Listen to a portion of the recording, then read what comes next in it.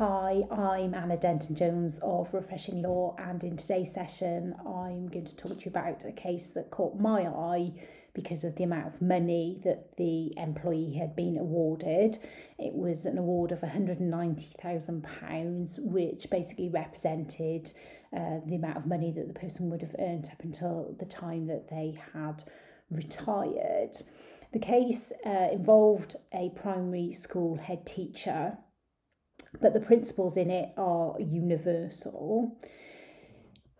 It seems like a classic case of perhaps somebody being promoted out of their comfort zone into a position where they started to struggle, although the particular lady concerned had been in post for a 5-year period before problems started to emerge.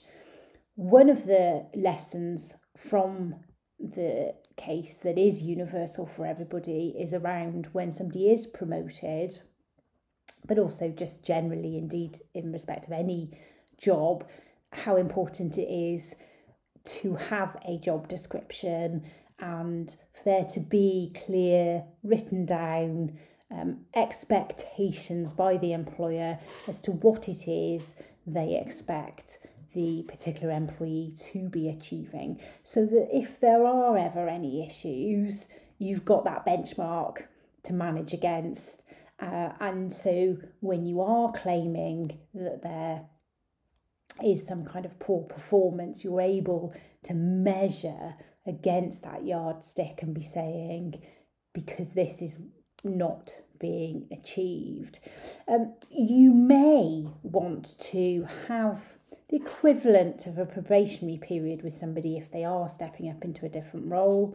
It wouldn't be a probationary period in the usual sense of perhaps enabling us to give somebody a shorter notice period, or perhaps dispense with their services quite quickly because somebody perhaps who's been promoted, long service already, we're well into unfair dismissal territory and the requirement to follow certain procedures in order to achieve a fair dismissal if we went down that road. But the advantage of somebody understanding that they need to prove themselves in a particular position is useful. It's that management of expectations.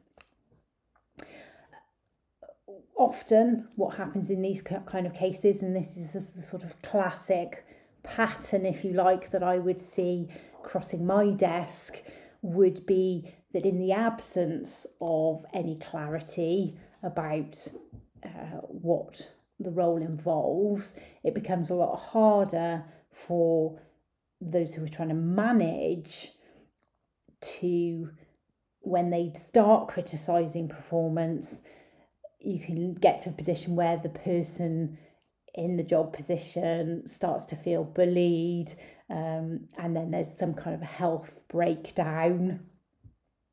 In this particular case, it happened to be the lady's blood pressure.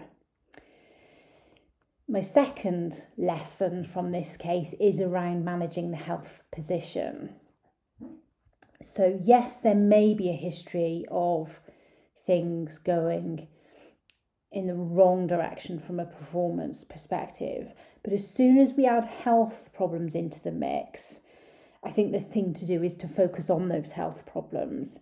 So let's get the employee to occupational health. Let's find out what they recommend can be done to support that person in the workplace. Let's try those things. We may well be sceptical about whether or not they're going to work, but let's give it a whirl. And as part of then planning any return to work, any phasing back into work, that can become our new baseline to be able to performance manage if there are issues again in the future. So let's set out what all of that looks like. And if there is then a further problem, then we've got something to go back and manage against.